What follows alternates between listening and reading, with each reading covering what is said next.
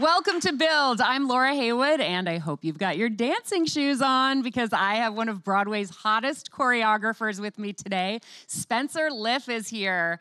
You've seen his work on 9 seasons of So You Think You Can Dance, for which he's been nominated for multiple Emmys. He's choreographed for a ton of TV's most popular sitcoms, including Parks and Rec and How I Met Your Mother, and his Broadway credits include such diverse and beloved works as Hedwig and the Angry Inch, Falsettos, and Deaf West's Spring Awakening. I'm really excited to dig into Spencer's newest project, too, choreography for the brilliant new musical Head Over Heels, featuring the legendary music of the GoGos. Spencer and I will get talking very soon. First, let's take a look at this trailer for Head Over Heels.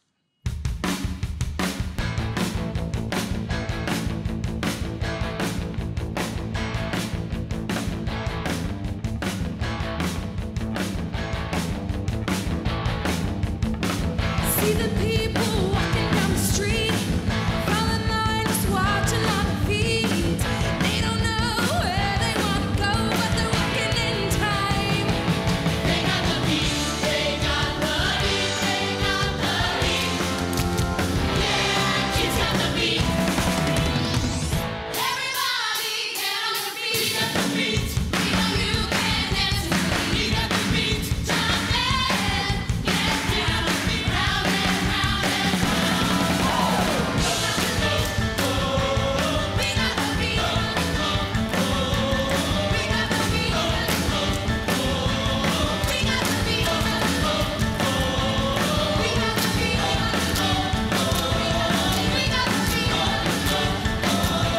We got the beat. I don't think you can hear that music without starting to dance along and dance and sing, so it's perfect for a musical. What was your first exposure to the music of the Go-Go's, Spencer? Well, I definitely heard it from my mom. She was a big fan, and I wasn't born until the '80s, so it wasn't in my life, as a teenager the way that it was the people that were a generation above me. But I think that allowed me to sort of put my own vibe to it and make it basically new, fresh music for those that are experiencing it for the first time now.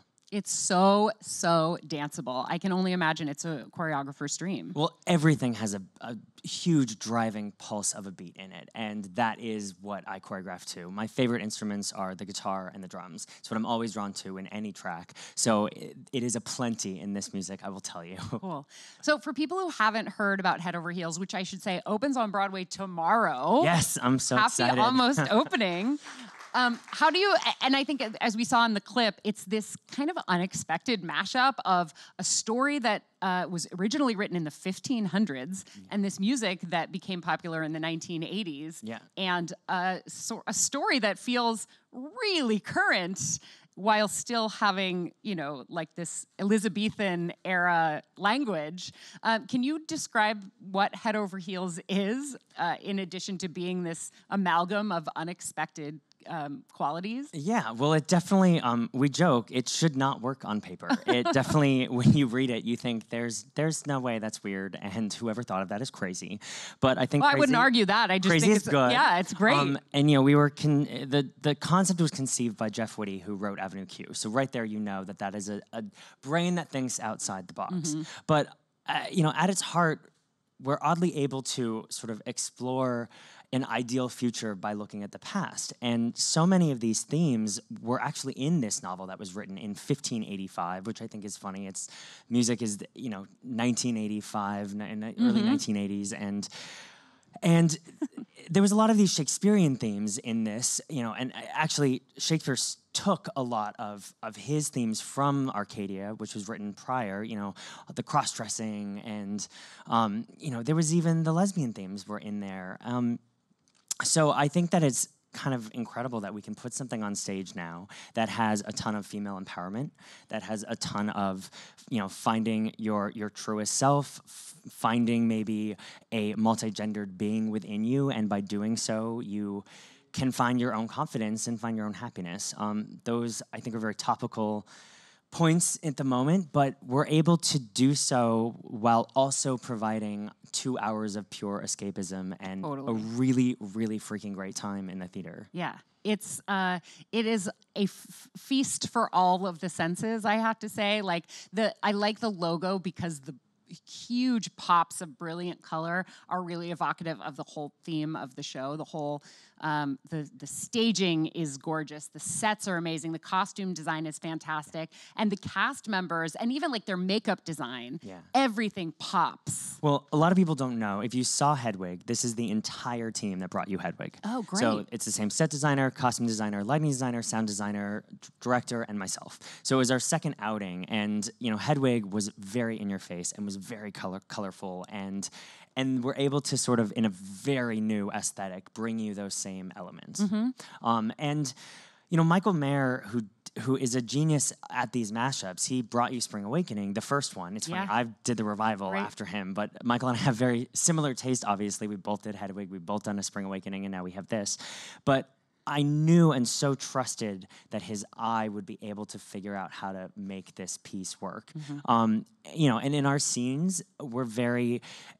all of our sets are painted flat. Everything that we have in the show basically would have had to exist in these Tudor times these Elizabethan times of putting on plays. So everything's a painted flat drop. And then when the music starts, the projections kick in and the whole set just like pops to life. And we go to this like crazy fantasy music video place, which is also the part where I really jump in and are able to choreograph these huge production numbers, really, using all kinds of different styles of dance, everything from very technical ballet and jazz to more of the queer club style dancing that was around when I was a teenager sneaking into clubs in New York City in the 90s, and been able to find a place to mash all that together into this style of dancing that I have deemed this Arcadian style. Yeah. Did you have to work with the costume designer to find ways to get this? I mean, I imagine that some of those corseted looks would be very difficult to dance in. Did you guys collaborate? We did. Well, Ariane and I had done Hedwig already together, and Ariane has designed almost everything that Madonna has done for like 30 years. She's her stylist. The cone bra? And I believe the cone bra was her for real, which is, we have that reference in our show on Amazon. But she has done so many of Madonna's tours, so she knows how to costume dancers. But what I did do is, after I cast my ensemble, I had a character for each of them in mind. I knew which one was my pretty Barbie girl, and which was my tough one, and there was 2 characters that I wanted to be twins.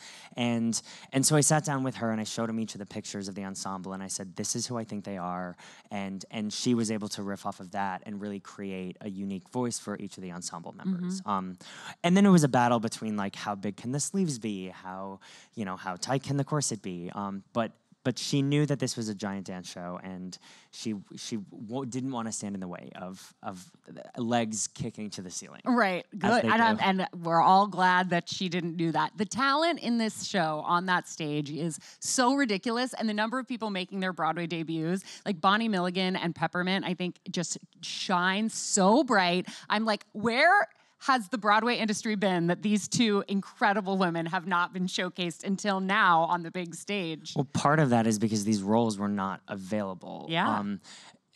Peppermint's the first trans woman to originate a leading role on Broadway. She is, and we had to search hard to find someone that could sing, dance, and act and have that star charisma.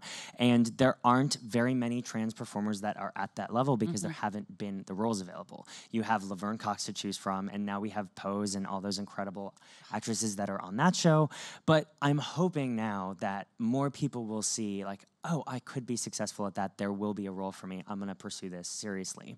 So that's very exciting. But by design, this whole show wanted to feel fresh. And so I went out of my way to find dancers that had not been on Broadway before. I saw over 600 people for the 8 roles.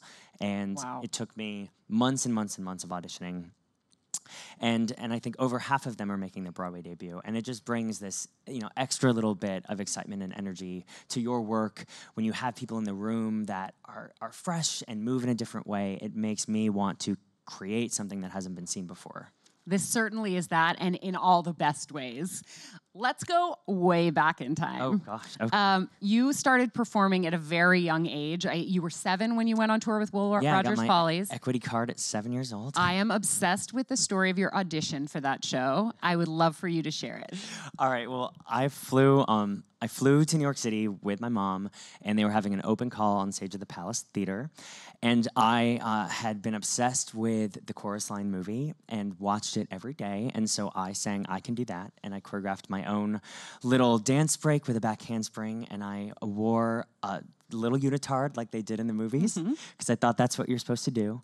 And at the end of my first audition, Tommy Tune came up to me and he said, you know, you're really great and we're going to give you a call back, which means you're going to come back tomorrow and dance, but you can just wear regular boy clothes. You don't have to wear the unitard. And I was so upset because I loved my unitard.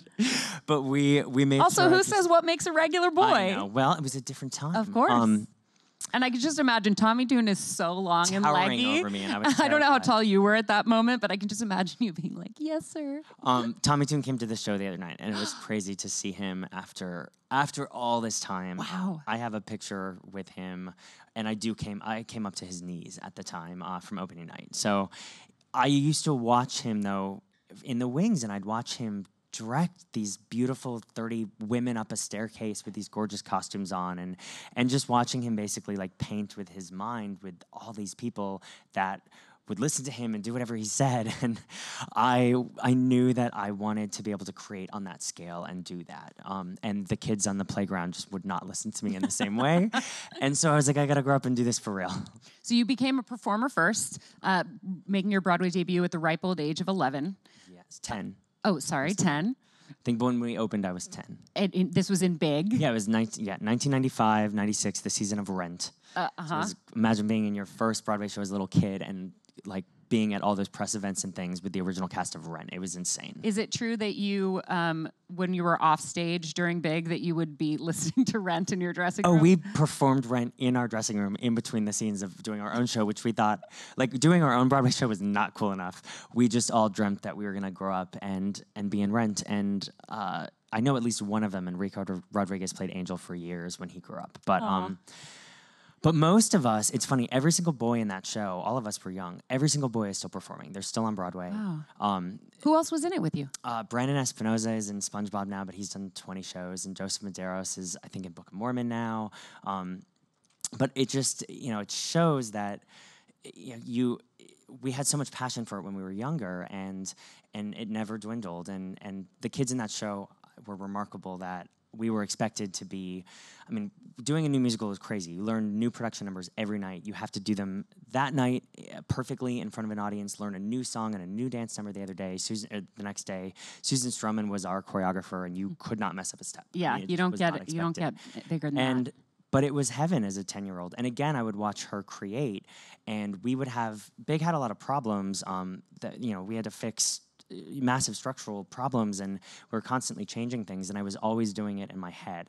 Like, oh, this dance break should go here, and this song isn't working, and if they flip these things, and so I just knew then that I was going to be doing it. And then you went on a few years later to work with Rob Ashford, who's another one of the great director choreographers.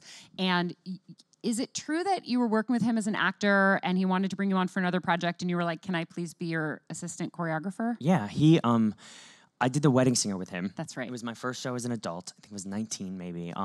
And I loved how he worked, and I loved his relationship with his then associate, Joanne Hunter, who is now her own fabulous choreographer. And Joanne was going off to start choreographing on her own, and I knew that I'd learned so much from him. So yes, I said, I will dance in your next show, but I want to be your assistant. And he gave me a shot in the workshop. It was the workshop of Crybaby. And he How basically amazing said, that you advocated for yourself in that way. You have to. No one's going to do it for you. Yeah. So you always have to ask for what you want, and you always have to believe in yourself. And I knew I'd be a great assistant for him. And I think I did it with, for no pay at the time. I said, let me just take on the role. I'll come in early. I'll help you with pre-production. I'll do the auditions for free, all of that. And then after the workshop, I was signed, sealed, and delivered, and did everything with him for about 3 years. That included getting to be the associate choreographer for the Oscars several times, and the Kennedy Center Honors, and the Tony Award opening numbers, and just starting to learn how to do things on that scale. when you made your transition into television, there are a couple of stories that I'm obsessed with. I really like to dig deep in Your research into is very thorough. It's scary. I like to dig deep into the stories of how opportunity is often not enough, and it's the hard work both to get to the opportunity and then to seize the opportunity when the moment comes. I think a lot of times people from the outside will look at a career and be like, oh, was so lucky, you know.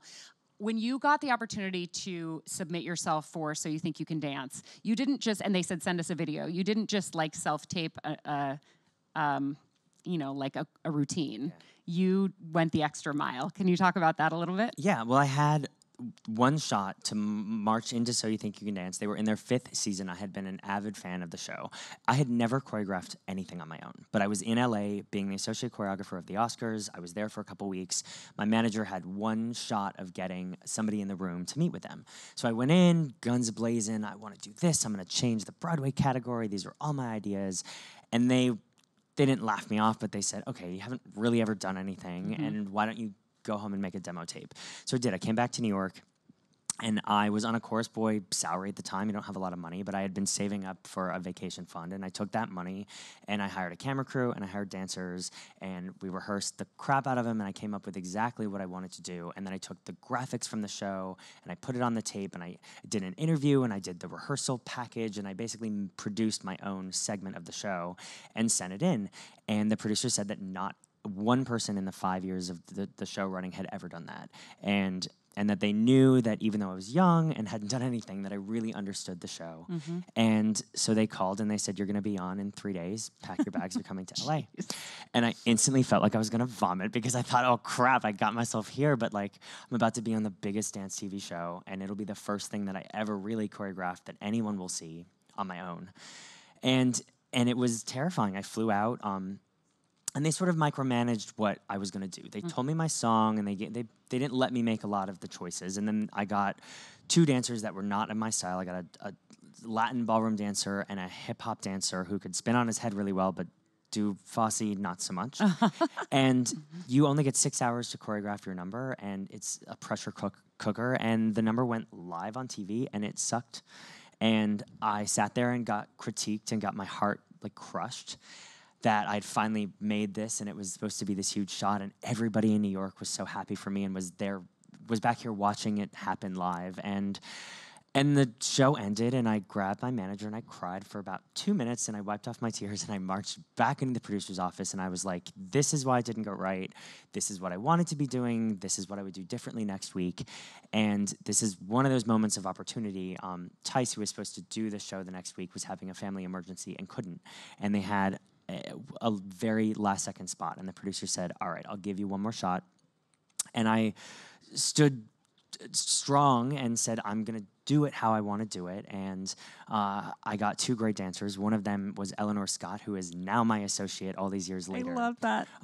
But I had then the best number of the night that week. And that sort of, I went from the worst to the best, and they had me on the next week, and then the next season, and 9 years later, I'm still there. Yeah, and in fact, right after opening night of Head Over Heels, you're heading right back into your 10th season. I know. They start episodes, I think they started live episodes last night, or maybe the live is on Monday, but then I'll jump back in for season number 10, which was never supposed to happen. I mean, the fact that show has been able to hold strong and still has this incredibly dedicated fan base, and that we as choreographers are allowed to present like almost anything that we can think of in our heads. You then have this amazing team of costume designers and lighting designers and people that just make it happen for you every single week.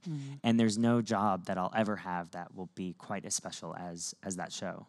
There are a lot of Broadway performers that have come through that show. Yeah. Do you have a special relationship with them? Do you guys give each other like a nod and a wink when you see them at events? Each other. Yeah. I mean, they're like, it's fun when you have someone as a contestant and you see them in that level. But what it really is that we're hiring those kids because we know they can cut it. They're in a huge pressure cooker being on that show. So if I had a bunch of kids in an audition and I know someone from So You Think You Can Dance and they performed live flawlessly week after week, of course I'm going to hire them to be either on the live TV show like the Oscars or on a Broadway show. but it's, you have to make the choice in life, whether you want to be an LA dancer, whether you want to dance for an artist like Pink and go on tour around the world, or if you want to come to New York. And I hold a special place in my heart for the ones and the contestants that have come to New York and been very successful. I mean, half the Newsies cast was made up of So You Think You Can Dance boys. Yeah. But Melanie Moore, Neil Haskell, all these people. Ariana DeBose. Yeah, well, gosh, now she's a Tony nominee. And I then know. what's funny is she was like, I think she was first kicked off her season. She was like, she didn't make it that far. She's like the Jennifer Hudson of So You Think You Can Dance. Like, didn't make it that far, and look at her now. She was here, and we talked about that journey. And at the very end of one of the clips, she looks right into camera and she goes, to my future self, you're going to end up somewhere amazing. And I was like, well, she was right. She's driven, and she made it happen for herself. So you are a full-time choreographer now, but you dipped your toe back into performing to go to chorus line at the Hollywood Bowl, which I love because I know that little boy in his unitard. I didn't get the thing is I didn't get the Broadway revival. I auditioned for it 9 times. I didn't get it, and it was the only time as an adult I've ever cried over not getting a role because I loved that show so much, and funny enough, it wasn't meant to be because had I done that show, I wouldn't have done Wedding Singer. I wouldn't have then done the Hairspray movie, all these other things that happened that were part of who I am now. But it's hard to see those things at the time, and I was just crushed. And when I retired from performing, one of the biggest regrets was that I never got to do that show. So it came about at the Hollywood Bowl. I called my manager, the same manager. By the way, I've had her she's represented me since I was 9 years old. So you can, it's a long-standing relationship. But I called her and I said, you're going to laugh so hard at me, but I really want to be in chorus line. Do you think you can get me an audition? Do you think they'd see me for it? And I go and get my audition book, and I'm starting to dust off what song I'm going to sing, and I'm nervous. And she called me back like an hour later, and she said, they'll offer you the part of Larry if you'd like it. And I was like, yes, I'll do it. Wow, straight to the offer. It's like Larry's the assistant choreographer of the show. I'm like, I think I can handle playing that. And they remembered me from all those auditions, and they said in the end, they were like, you weren't right for the show. And it wasn't my time, but I got to do it in front of 17,000 people for 3 nights in a row, and it was kind of hard not to cry, finally getting to tick that off my bucket list. And I got taught the show privately from Bjork in my own studio because everyone else had done the show already. So she spent 2 days alone with me and taught me, with all the stories passed down through all the years, taught me the show exactly how it was meant to be done, and that was pretty special. And now you get to do that with projects like Head Over Heels. You get to bring in new generations of talent, teach them, and then perhaps they'll go on to spread that talent. And 40 years from now, the Head Over You'll be the Heels Tommy Tune in their story. Mentoring is such a huge part, I think, of being in this business. And dance is not something that can be written down. You can film it now, but being taught in a room and that time that you spend with your dancers is sacred to me. And there's a bunch of people in the generation above me who did work with all the greats, Robbins and Bennett and Fosse, and if they don't share their stories with us and we can't pass them on, then those things will die. And that shouldn't happen because it's legendary. Yeah. Let's take a couple questions from our audience. I'm nervous. Don't be nervous. They're here because they love you. First of all, I just wanted to say I feel your passion for your art, for your dance. I am actually from Canada, but I'm a dance mom, not a dancer. So my daughter danced full-time when she was going through her dance years. But we found out about the opening night of your show, and we bought tickets. So we're going to be there tomorrow night. Fun. What can we expect from an opening night? Because we've never been to an opening night of a show. Well, the energy is unlike anything else. The cast has worked, long and hard. I've been working on this show for 2 years. A lot of the cast has been on for that long as well. So you think about all that passion, and then on top of that, there's like 10 Broadway debuts in the company. So even though we've been playing previews, I don't count it as your true Broadway debut until your show officially opens. So all those dreams and goals you will get to see realized. And, we have lots of fun special celebrities that'll be in the house. And, I think it's just a party night. And there's nothing like it, and you'll get your special playbill that says opening night on it. And you could say that. Yeah, those are forever, highly collectible. Also, I love fashions at an opening night, so keep your eyes open, especially for a show like this that has such bold colors and so and I much think we've sparkle. got some fun drag star contestants coming to support Peppermint, so we should see some fun people in the audience. I would want to be sitting behind someone in a giant wig, but I'm excited to see who shows up. Is, so what should I wear? Well, I would say wear something that's fun, sparkly, and 80s. Okay. Thank you, Great Spencer. advice. I am. So I was wondering how 80s music and style affected your choreography for the new show. It's a great question. In the beginning, I really wanted to veer away from anything that was like a royal court dance like you would have seen in Elizabethan time, and I wanted to veer away from anything that had like a funny 80s connotation to it. I did The Wedding Singer, which was an 80s show, and we did all those moves, and they make people laugh, and you don't really like take it necessarily seriously now. So I didn't do any of that for a while, and then I had studied all of these Renaissance paintings and things to make this show come to life, and all of the angles and the poses that they were doing just sort of reminded me of voguing, and that began to find its way into the show. And in then that weird backwards way, I found my 80s dancing. It just wasn't necessarily the more mainstream style. So I play on the tutting and the voguing and what was going on in the ballroom scene, slightly mixed with other styles, but I think that's the only touch of 80s that I have in the show. Do you ever watch the show and like want to get up there and be on stage, or are you happy in your creative role off stage? I get incredibly self-conscious dancing my own steps. It's really weird. I just saw you do it on your Instagram I know, story. and I was like petrified of it. Well, you looked amazing. But dancing someone else's work is fine. Like, I've never loved doing my own stuff. And I've ended up in my own shows, like in an emergency situation. I've ended up on So You Think You Could Dance the day of because a dancer's gotten injured. But it's weird. When I create for the bodies that I have in front of me and for other people. Now, I will say that would be my dream show as a dancer. And I think it is the dream show of the dancers I hired.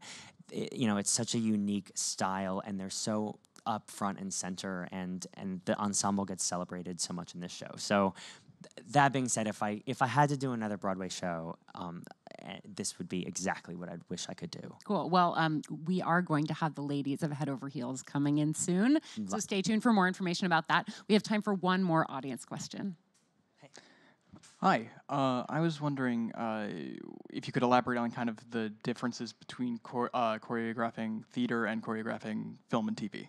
That's an awesome question. You have so much more control on TV because I can point that camera to exactly what I want to see. I can put it low to make somebody look like they're jumping high. I can stack people up. I know exactly what is going to be shown at the end. On stage, you have to know that any audience member could look anywhere they want at any time. And while it is your job to try to focus the eye where you think it should be, it's more about making sure every single detail, whether they be in the back row, in the corner, or wherever, is fulfilled. And then the second part is that TV is often very short. You're doing a 2-minute number. Or, on a sitcom, a 30-second little dance bit. And it's like, how do I pack in as much as possible into a 90-second So You Think You Can Dance number, as opposed to a piece of theater which will span 2 hours and you're thinking about a choreographic arc to take you on a journey. So those are my two main differences. It is so great to see that you have made this career for yourself that allows you to do both. Because I think in so many cases, people are forced to choose television or theater, West Coast or East Coast. And here you are having really dominated both fields. You're at the top of your game. We get to see your work on television. We get to go to the theater and see these incredible, joyful dancers bringing your vision to life. It's so great to be able to talk to you and hear your stories. Well, thank you. I will say about that, people want you to have to choose because people want to put you in a box. In all aspects of life, people expect you to be a certain thing. And I am all about breaking that mold. And so many of the choices that I've made have been doing a project that I'm terrified of, or that I know I'm going to learn something. Whether it be I have to learn sign language to choreograph sign language, Right, we didn't even get into that. or work. I mean, whatever it's been, it's all about like dodging what people would expect of me. And in doing so, I continue to like find myself fulfilled by learning more. And I keep making the choices of going back and forth between LA and New York. It makes things hard with a personal life. It makes things hard with keeping apartments and friends and significant others. But I am very happy and fulfilled by the work I get to do, and will continue to do it all, hopefully. Well, definitely, I could have talked to you for hours. I hope you'll come back and visit us again. So There's cool. I so love much it. more to get into, but we have to end it there just purely for time reasons. Spencer Liff, you're a gift to the performing Thank you arts. so much, and thank you guys for coming. It's fun. Thank you. Thank you.